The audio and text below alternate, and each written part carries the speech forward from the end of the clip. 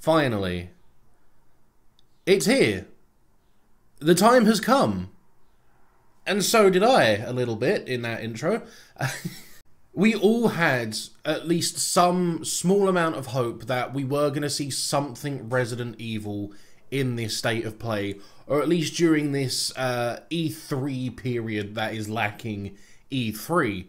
Now, I'm not going to talk about the rest of the state of play, just because it was kind of lackluster, although that could be partly down to the fact that they blew their load in the first 2 minutes with Resident Evil 4, and I don't think, aside from showing like a God of War Ragnarok release date or something, they could have really brought this back. But I do have to give a quick shout out to everyone who made Resident Evil 4 Remake fan art, especially those people who just slapped Leon's jacket from 4 onto Leon's Resident Evil Remake model, because you got it. They're not really changing the facial model of Leon from the looks of it. His hair's changed and he has Leon's outfit from Resident Evil 4, which is a great thing. I can live with that. I'm still a bit iffy on the new Leon voice actor. I can't think of his name. I would have preferred... I can't remember the original guy's voice actor from Resident Evil 4. I would have accepted Matt Mercer as well, because he does voice Leon in some of the later games.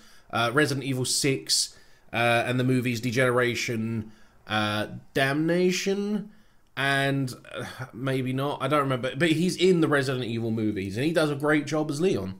But I'm more than willing to give this a shot. Like, I had my doubts, I'm not gonna lie. Hell, I've got a video of me getting ragey when Capcom said that the Resident Evil 4 remake is going to be inspired by Resident Evil 4 and follow a remake structure akin to Resident Evil 2 and 3. Because that did me a concern, and it currently continues to do me a concern. But considering how the trailer has kind of like laid some groundwork for how the game's going to be represented, I'm not going to lie, I am optimistic about this. There was like a very brief shot of El Pueblo village. I think there was two actually. There was like a more or less aerial view, and then there was one of Leon in the walk-up, where he would have hid behind a tree to see one of the policia burning. Ashley's new design looks great. I actually really like the fact that they have actually made her look like some kind of like prep school college girl, president's daughter, without having to resort back to the miniskirt. I know a lot of the perverts out there are going to be upset that they're not going to be able to ogle her skirt anymore, but you got the internet. We all know what's on the internet. We all know what your search history probably looks like. But no, I am cautiously... I'd actually say, I know, I'm not even going to say cautiously optimistic on this one. There were some shots that were almost one for one. Leon in the boat, Leon in the car. There's a lot of Leon being still, but I can live with that. The brief design we saw of Ada, I'm still not sure on. Like, her red dress is iconic, and it doesn't look like she's going to be carrying that over. Osmond Sadler's new voice actor sounds a little bit off to me. I don't know why. Chief Mendez looks fucking menacing, and the hat he's wearing looks fucking stupid. But I'm sure we'll probably get to knock that off at some point. Like, Mr. X.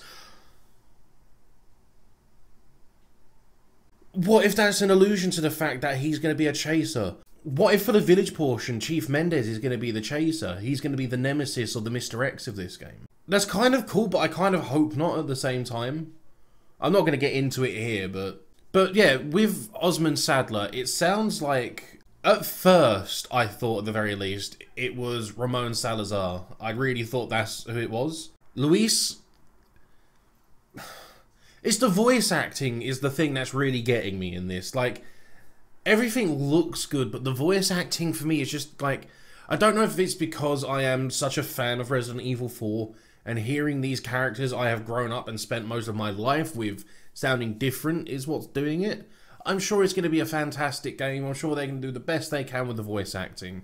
The thing that is doing me a concern, which, sorry it's taken me so long to get to this point, is the fact that at the moment some of these screenshots look like Resident Evil 8. I know there was the joke that, oh, Resident Evil 8 is just Resident Evil 4, but this really just looks like he's walking through the village of Resident Evil 8, not 4. It could have just been a thing they've done for the trailer, like a little set piece they did. I'm not too sure. I just really hope they don't go the Resident Evil 2 and 3 remake routes of, like, super condensing down certain areas and rearranging specific things. Because Resident Evil 4 had a flow to it, in the way that its story progressed in lieu with the areas it goes through. Some areas are completely just like supplementary material. I have text. So it's not going to be too harsh of a transition if they maybe like remove a room that only really had a typewriter in or something along those lines, but we'll have to wait and see. But I'm not going to lie, the few little concerns that are floating around in my mind aren't really game breakers at this point. From what I've seen in this trailer, the few little things that we did get a glimpse into, it looks like for the most part Capcom are going to be treating this with the respect it deserves. We just have to wait until next year to find out. But it's not too far off next year, actually. I thought we were probably going to get maybe like a summer release or like a winter, not winter, what's the one between? Autumn? I thought we were going to get an autumn release. But no, it looks like they're following the tradition of keeping it in March. Resident Evil 2 and 3 were released in March, so it makes sense. We didn't have any word on Resident Evil 8 and its DLC yet, but what we did get is the fact that not only is Resident Evil 8 getting a VR component, Resident Evil 4 is as well. And I'm very upset with this, but not for the reasons you think. Before last night, I sat down to record a video talking about what I expect to see from the state of play and what I'd like to see from Resident Evil 4 if it does show up. But unfortunately, Audacity crashed on me during the recording and I didn't have backups or anything, so I scrapped it and just went, fuck it. But one of the things I said was I'd like to see Resident Evil 4 get a VR component because the current normal standard 2005 Resident Evil 4 has a VR counterpart now.